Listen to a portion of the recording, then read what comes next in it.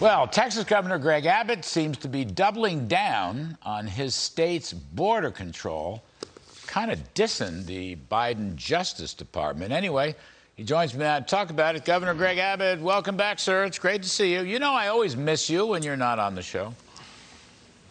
That's why I'm back, Larry. We miss you a whole lot also, and it's always a pleasure to visit with you.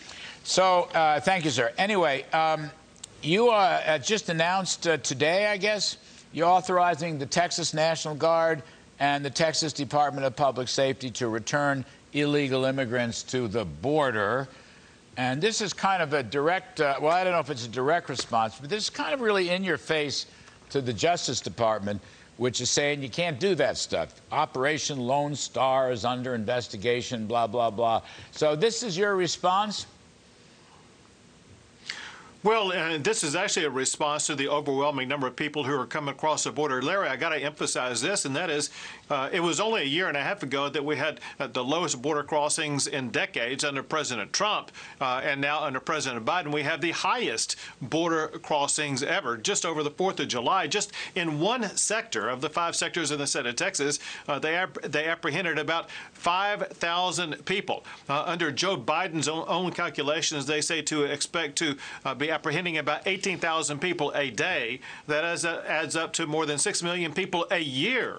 And so clearly what's going on the border is unacceptable. And Larry, your audience may remember it was just about 2 weeks ago that there was this tragic instance about this tractor trailer truck in the state of Texas where 53 people lost their lives in the back of that truck. Importantly, that's not the only time that something like that has happened. We're having deaths occur more frequently. In fact, an international organization labeled the Biden's border between the United States and Mexico the most deadly border in the entire world.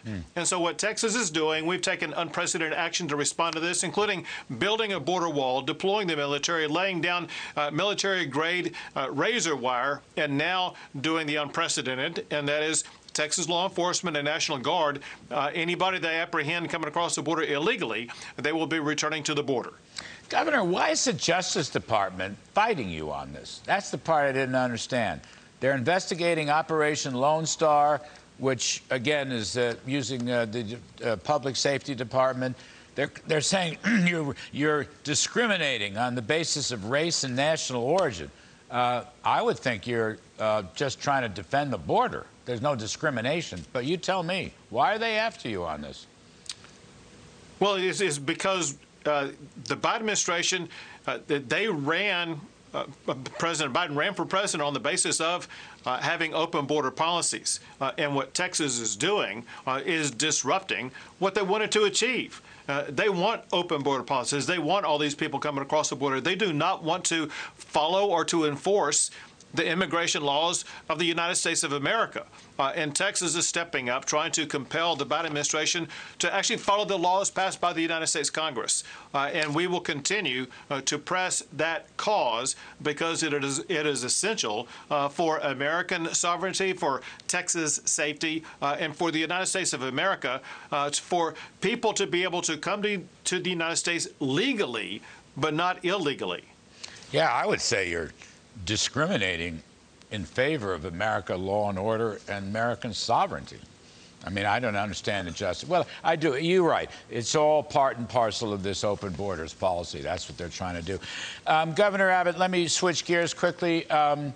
Even though the Supreme Court ruled against the EPA is now talking about some new ozone rules that would absolutely decimate the Permian Basin in your state, which I think is about 40% of all the oil produced in America.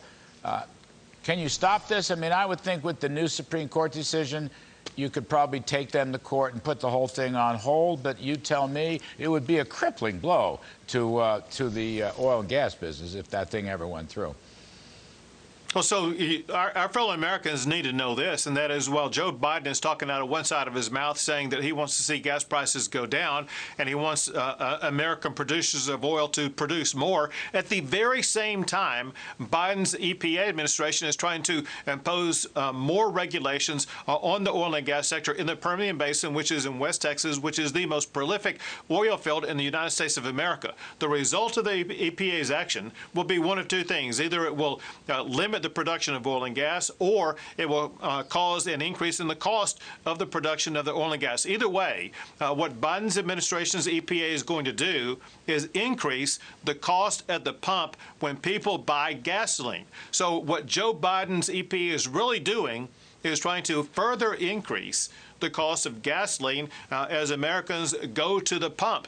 And Americans need to know that Biden is being very two-faced about this whole situation. He's taken oil from the United States of America and sending it to countries far and wide across the world, as opposed to using that oil and refining that oil so that we can have lower cost gasoline in the United States of America. This isn't Putin's price increase. This is clearly and directly Joe Biden's price increase at the pump. Well, also, Governor, as you well know, these kinds of moves that reduce supply and raise prices here at home play right into financing Putin's war machine. I mean, Putin's the winner on this. Putin loves high prices. He loves high prices even more than Biden loves high prices, although for different reasons. It's outrageous. It's inexplicable. Who knows why he's doing it? All we do know is that what President Biden is doing is adverse to the United States of America as a country, but most importantly, what Biden is doing is adverse to all of your viewers right now by taking action that's increasing the price at the pump. Governor, just last one on this crazy ozone regulation, which actually, in some sense, might knock out the entire Permian Basin, depending on how it's implemented. Can you take them to court? Can you and your attorney general just hold them off in the court? Because I think you'd win after the Supreme Court decision. Well, 100% we can. And so when I was the Attorney General, I fought back against then President Barack Obama on a very similar strategy by Barack Obama's EPA. I know for a fact that Texas, if Biden does not draw down this discretionary regulatory effort by the EPA, the state of Texas will be taking legal action against the Biden administration, and I feel very confident that we will win. Yes, I think you're probably right. Governor Greg Abbott, you just need to come around more frequently on this show. You know, you're a star. I'll do it. And we love having you, and you and I have known each other many years. You just got to come back more often, Governor. It's great to see you, sir. Thank you, Larry. You bet.